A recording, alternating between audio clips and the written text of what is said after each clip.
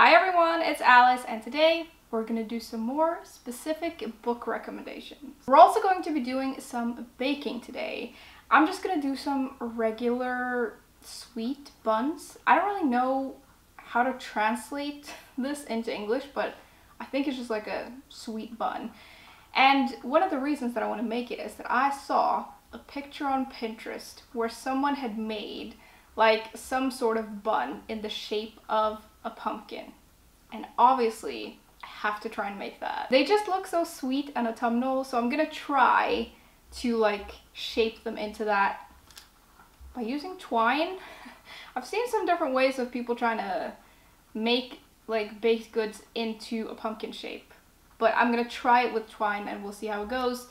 If it doesn't look great at the end, I know that the buns will taste good, so that's all that really matters. But I also kind of just, I feel like having a little sweet bun in the shape of a pumpkin is the sweetest thing. The connection to pumpkins though will end at the shape, because I haven't made like a dough that is like particularly, like it doesn't have anything to do with pumpkins. Maybe it's possible to make sweet buns with pumpkin spice, but pumpkin spice, I don't know what it is. And it's not really a thing here. Like, I've never been able to find pumpkin spice in a store here, so I don't know if it's just like a super American thing. So I've just made like a dough with some spices that feel autumnal. I did make the dough in advance because it needed to rise, and based on the shape of this, it looks like it has risen very well. So we are gonna take this out. This is very satisfying. We're gonna take this out and I'm gonna separate it into 12, and then I think it needs to rise again, and then I'm gonna do the twine, maybe, so the twine doesn't get like all up in the dough. How am I gonna get it out? Whatever. We'll cross that bridge when we get to it, but I'm gonna start by taking out this dough. Very satisfying to look at. The dough does feel very nice though, so I'm happy with that. Hopefully it tastes alright and looks alright in the end. I mean, I'm gonna eat it anyway, but I have this image in my head of what these are gonna look like, and I hope that I can like make them like that. Anyways, let's get into these autumn book recommendations. I asked on Instagram for some specific requests and I got quite a few, so you know how this works. We're just gonna go through them. The first request says, a book that just makes me feel cozy that's not a mystery. Now, the first thing that came to mind for me here was Legends and Lattes. If you haven't read that yet, it's a cozy fantasy book about this orc who's leaving behind her life of going on adventures and quests and having quite violent life in a way, and she goes to this town to start a cafe. But in this town, no one knows what coffee is, so she's like bringing coffee to the people, and it is just a very, very sweet, cozy story. It is quite a simple story in a lot of ways, and it's very much like slice of life, but I really just love the characters in the book and following them, and it's just like one of the books that I've read that's made me feel the most cozy. The second request says, a book you think about when you think about crisp air, fog, and the days getting shorter. I feel like all of my answers to this are like very basic, but like the very first one that I thought of was, of course, The Secret History by Donna Tartt. There is something very autumnal about that book, but it's like a dark type of autumnal. But there is something about like a school setting that really makes me think of fall and crisp air and the days getting shorter. It's just peak autumn to me, that book. And I feel like you can read it anytime you want, obviously, but reading that book in autumn is just so good. I also thought of Ninth House because that also has a school setting, but Ninth House is urban fantasy, and again, there's a lot of dark stuff that happens in that book. There's like secret societies and all kinds of stuff happening in that book. But I really, really love that book. I think it's great. I feel like I associate autumn with dark academia so much that it's very difficult for me to think of any other books for this request. I guess also though, The Strings of Murder feels like a very autumnal book to me. It's set in Edinburgh in like the 1800s. I want to say like 1880, but I might be slightly off. But that also feels very autumnal to me. Again, it's dark and there's like occult stuff happening. This is more of a mystery type book, but it's very, very, I don't know, it just reminds me of autumn. But now that I'm thinking about it, I can't remember if it's actually set in autumn, but yeah, that makes me think of that as well. I think maybe the main thing though that's making me think of this book is the fog, because like the atmosphere of this book is so good, and you can just picture this dark, foggy Edinburgh, and the setting is just so good. It's also just a really fun book. The next request says, a sweet, easy, cozy, and heartwarming book that simply screams autumn. I think Pumpkinheads is the perfect recommendation for this one, because that book, I don't think I have another book that screams autumn more than that. It might be because it's a graphic novel, so obviously there's a lot of visual stuff going on, but that is really like sweet, heartwarming, super duper autumnal, and just a really, really lovely read. Also, Garlic and a Vampire is a great one. That's also a graphic novel, and it has a lot of autumnal colors to it. Not as much as Pumpkinheads, but it's pretty hard to top Pumpkinheads when it comes to like the colors. But it feels very autumnal, and it's a very, very sweet and heartwarming story, and very easy. It's not too deep or anything, but it's very, very sweet. Then we have one that I actually kind of struggled with a little bit. So if any of you have any recommendations for this, let me know, because I haven't read a lot of these types of books. It says, a cozy family story. I feel like most of the family stories that I read are like pretty hard hitting and kind of like sad or heartbreaking or whatever. So this is a little bit of a difficult one for me, and I'm not sure I'm gonna entirely nail it, but I did think of The Secret Garden, which is kind of, I guess it's a family story, because it's about this girl who goes to live with her uncle after her parents pass away, and she's like a horrible child, but she moves to this mansion and she has like a mysterious uncle, and there's like another person living in the house that she doesn't ever see, and at the end they sort of come together as a family in a way, and there's this lovely garden in it. I guess that's kind of, I don't know if I would really call it cozy, but I think it's a little bit lighter because it is a children's book. The only other one that I can really think of is They Were Sisters by Dorothy Whipple, but I feel like this isn't entirely like a cozy family story.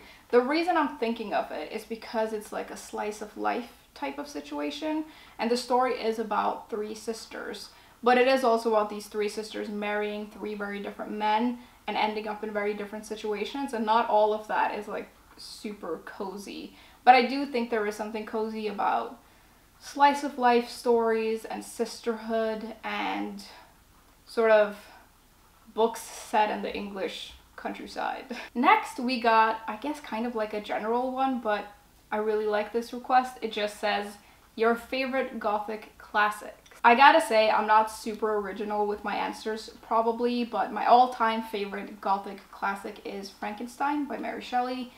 Love that book. It's very, like, it's perfect for autumn. Like, either in that transition period between summer and autumn, or just like straight up autumn. This is a great book to read, and I love it.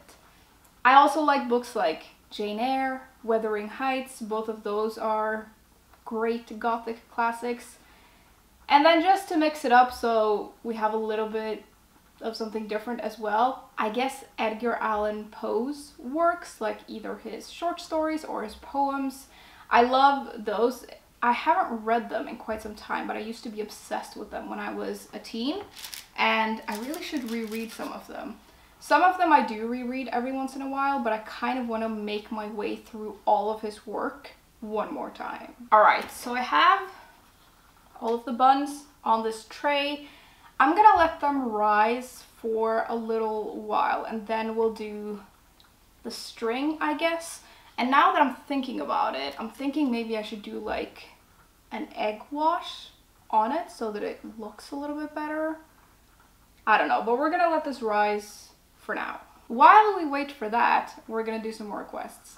I think I've mentioned this before, but my least favorite part of baking is waiting for things to like rise or like cool down. I lose my mind because I just want to eat the baked goods that I'm making.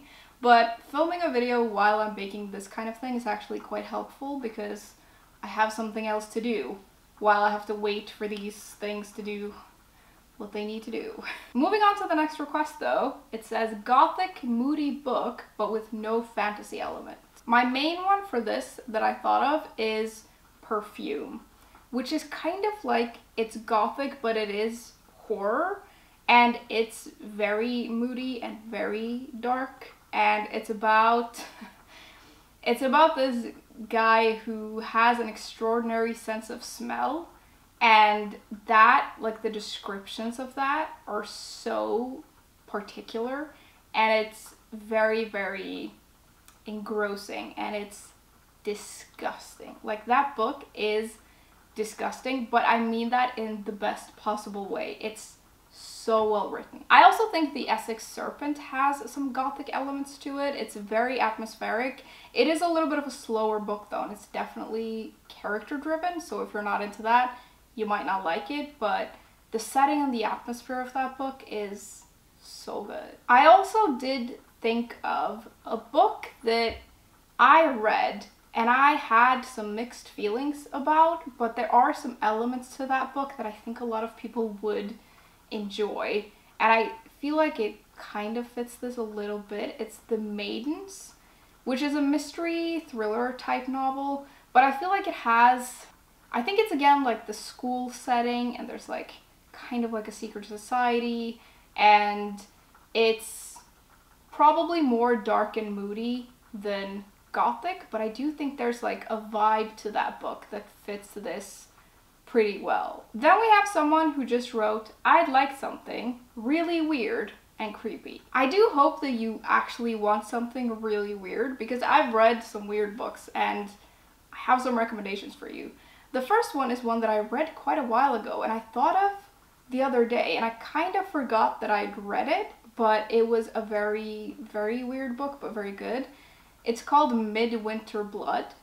And the thing with this is that it's kind of a weird recommendation because I don't remember that much of the plot, but I remember how that book made me feel, and it was a very, very weird book. I do also feel like I remember there being some creepy elements because like the setup of the story is a little bit weird. So I feel like this would be a good one. Also, obviously, I have to mention Bunny because that is a super weird book. And there are a lot of really creepy elements to that, and it gets more and more creepy, but it also gets more and more weird. And it's the kind of book where you might not entirely understand what's going on, but it will creep you out a little bit, and it's definitely strange. It is one of those books, though, that I know really divides opinions, but I really liked it. I guess you could also go the science fiction route if you're into that. For that, I would recommend Ubik, which is one of the strangest books that I've ever read.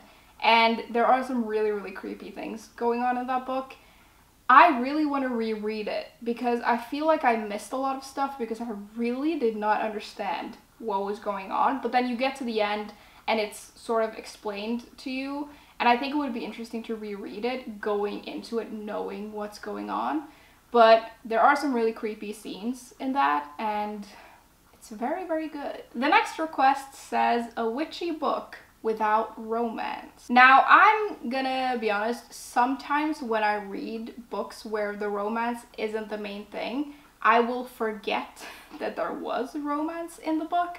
But I thought of two for this where it's definitely at least not a part of the main story.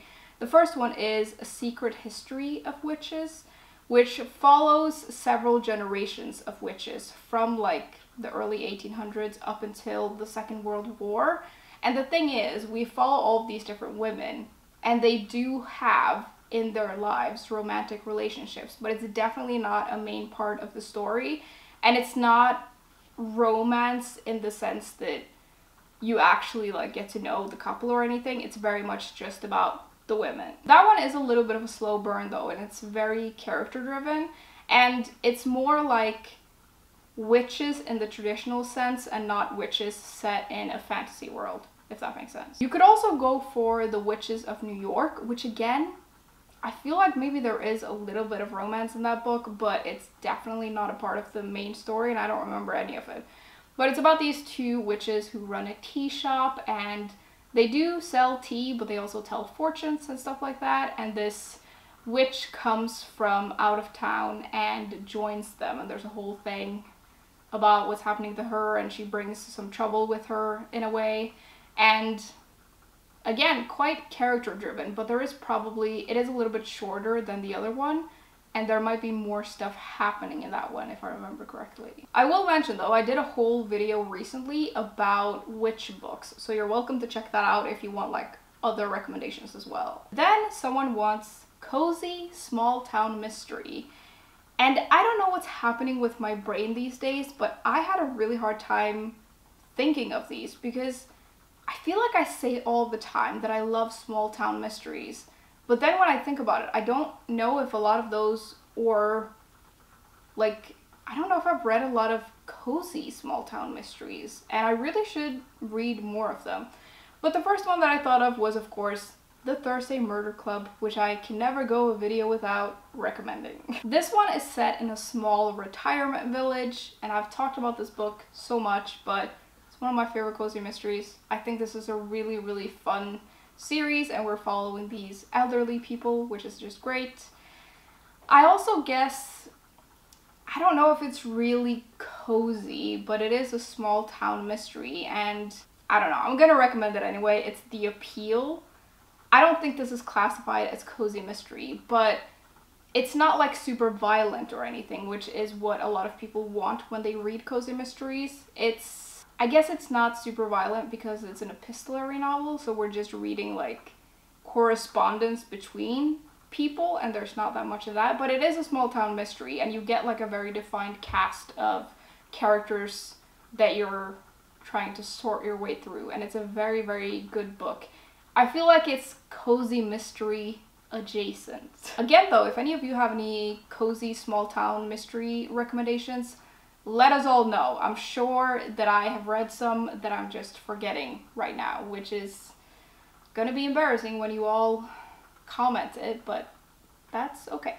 Then I got several requests that just said like spooky thriller and gothic thriller, and the thing is, I don't really have that many recommendations for this actually, because I don't know if I've read that many spooky thrillers.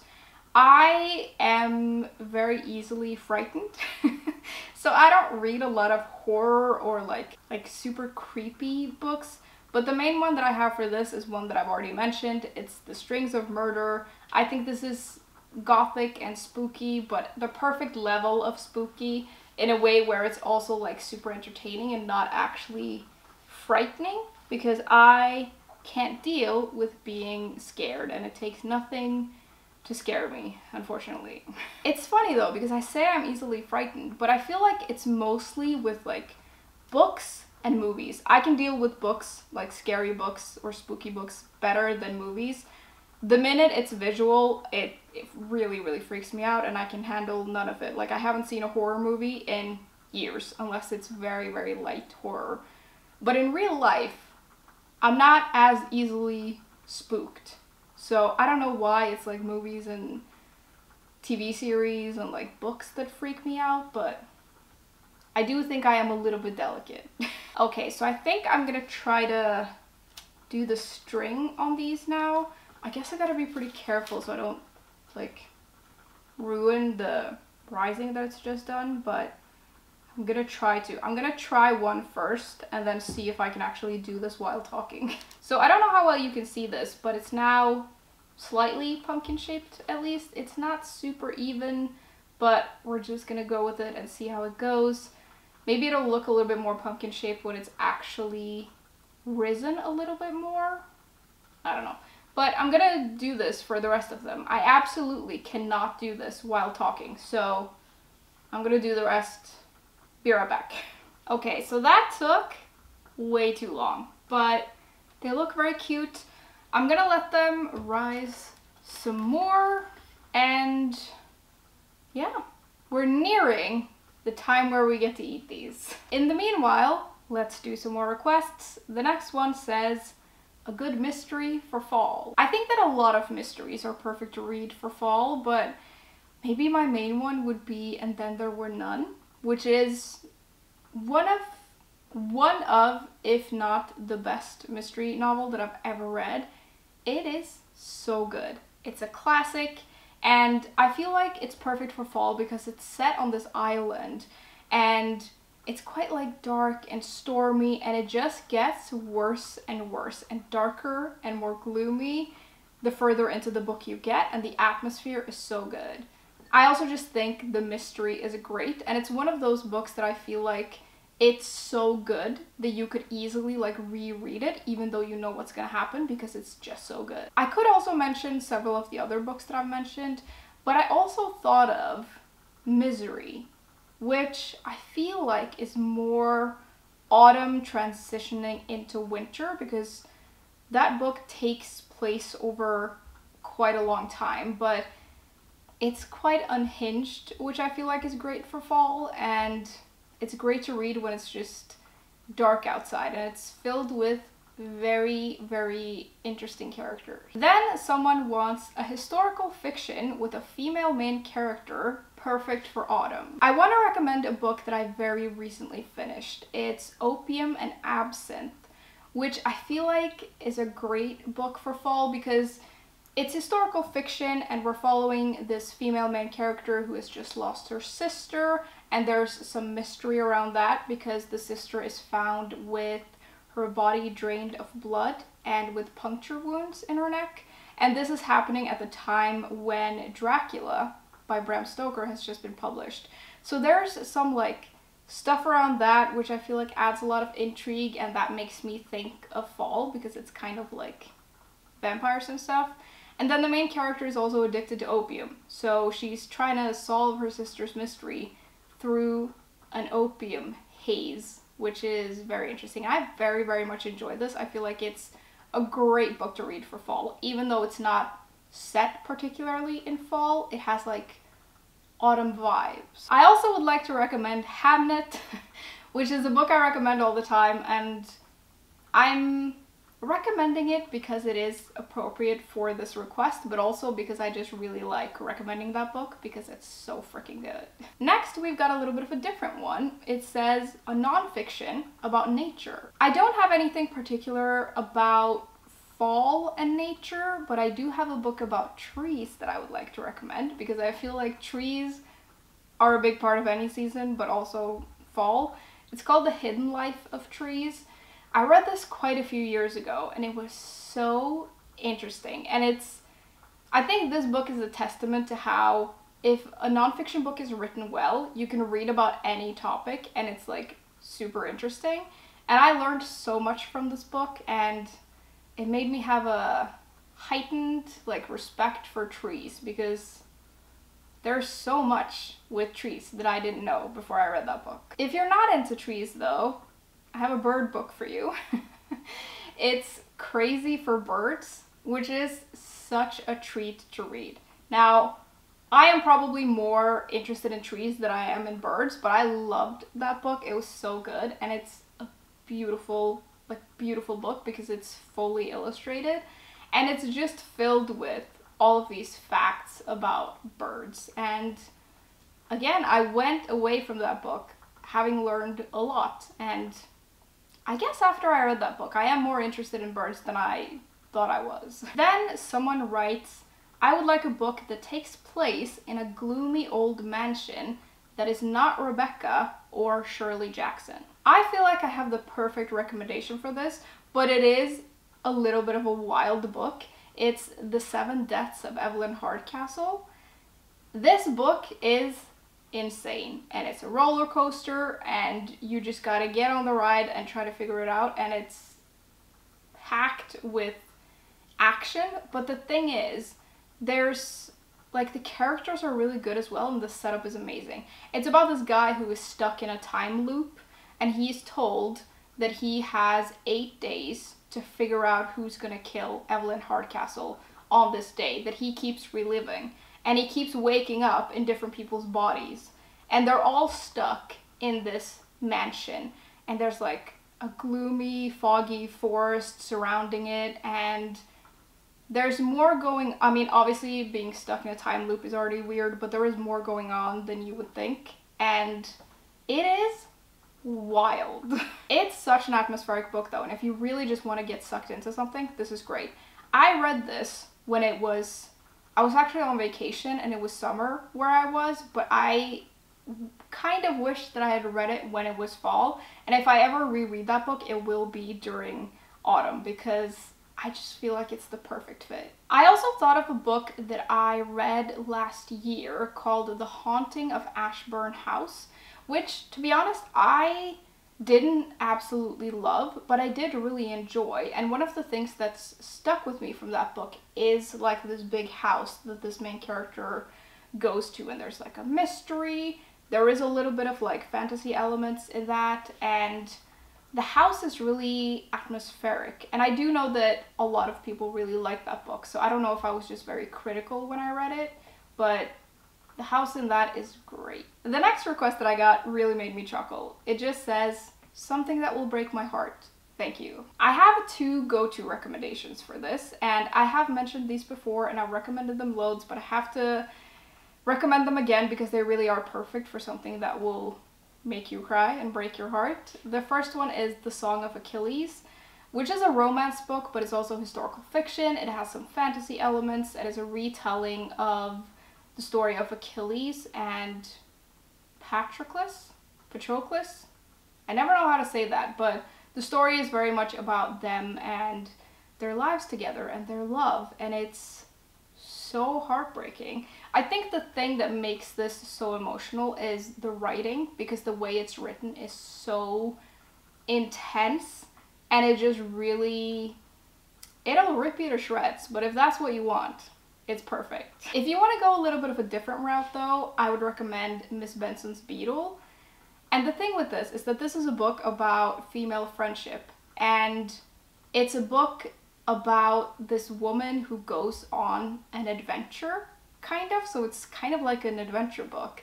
And she takes this other woman with her, and they don't really get along, and they don't know each other. And I feel like if you're...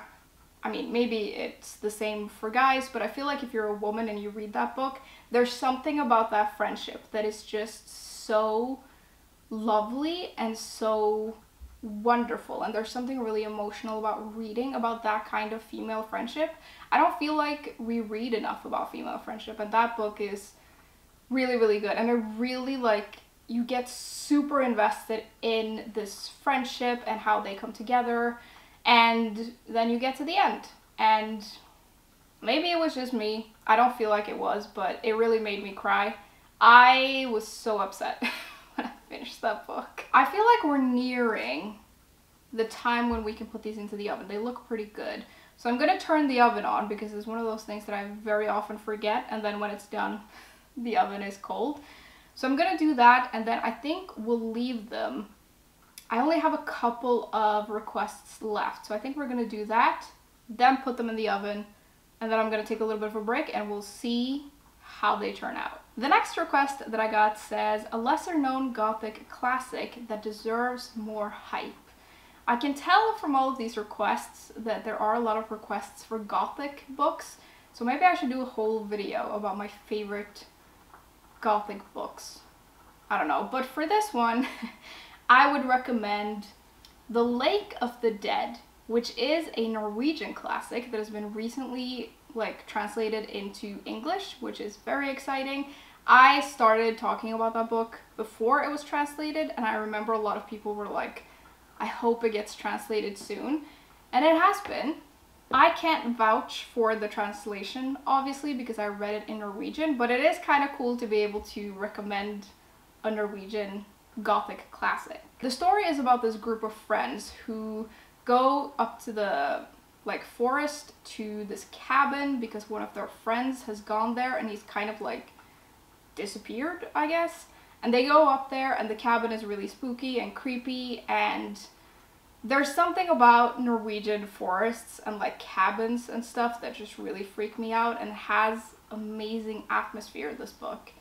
I will mention it does have some, I think, outdated views on women in it. I think this was published quite some time ago, and there are a couple of things in there where I was like, but then again, it is also just like some of the characters have opinions that aren't that great, and sometimes characters have that. It did bother me a little bit, but I still really enjoyed this, and like the atmosphere and the feeling of that cabin and all of that is, it's something. If you don't want to read that though, I can recommend Sleep No More, which is a collection of 6 like short stories.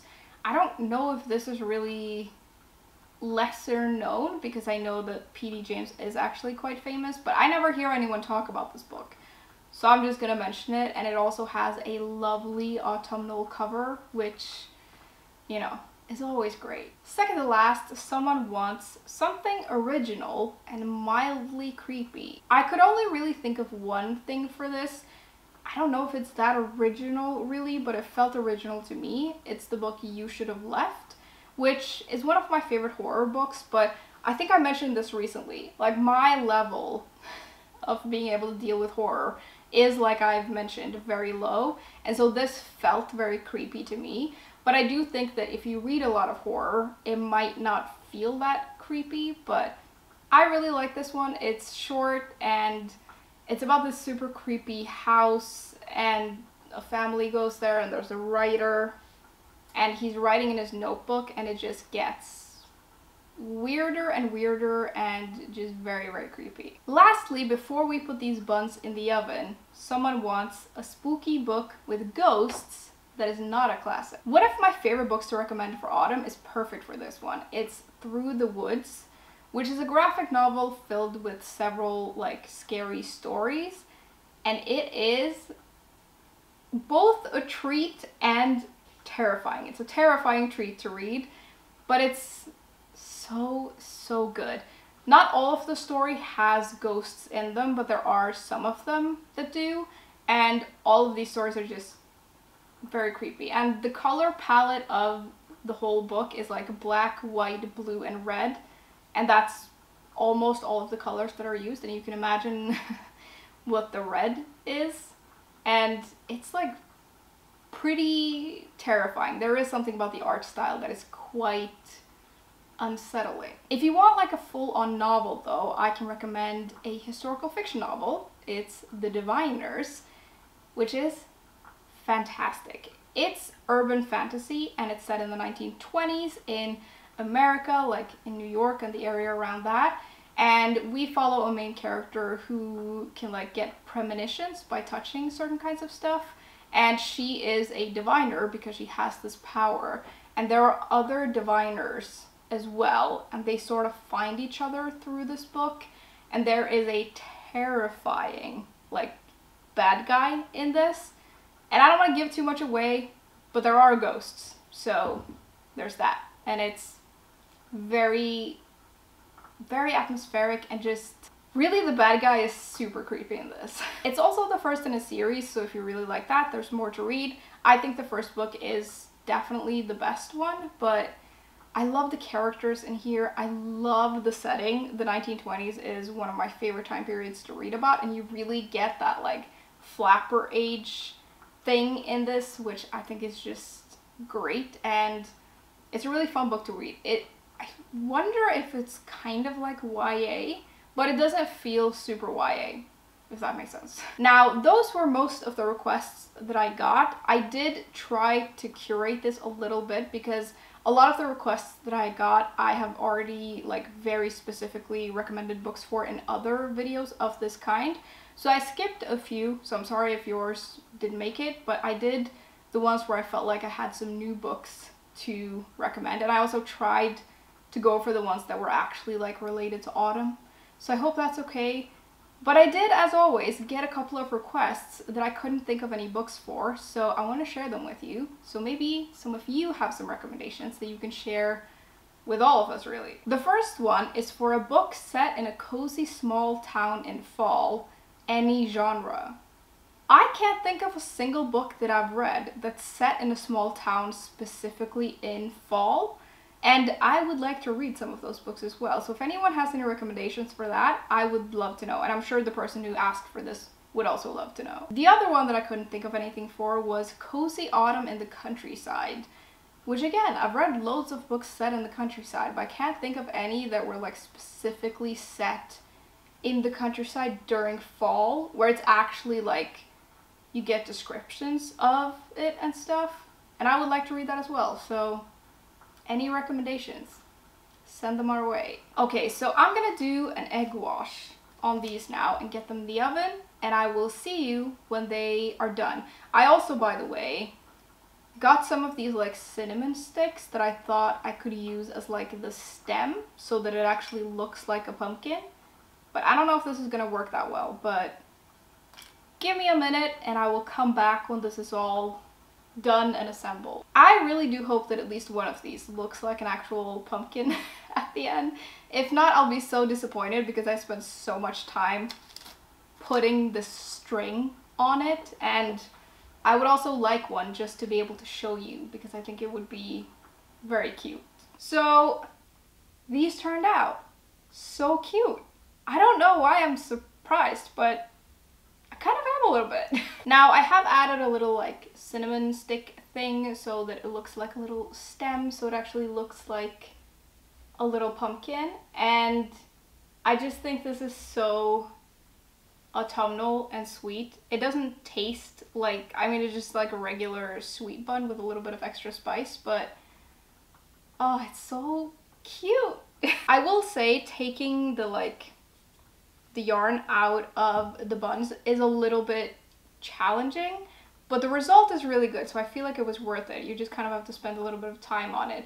But if you're very hungry, you can't just rip into it. And like this little stem thing is just like pure cinnamon, so you probably wouldn't eat it, but very, very sweet. Now these have completely cooled down now. I did eat one when I took them out of the oven because these kinds of buns are very good when they're warm. And I ate it with a little bit of jam and cream, and it was lovely. That concludes today's baking adventure though. I know a lot of you really love seeing baking, so here you go. I hope you enjoyed it. I also hope some of you found some new books that you would like to read, and if any of you have any like specific fall recommendations, I would love to hear about it. If you have like the perfect book for fall, tell us about it. I'm sure all of us would like to know. That's kind of it for today though. Thank you very much for hanging out with me today, as always, and I will see you soon. Bye!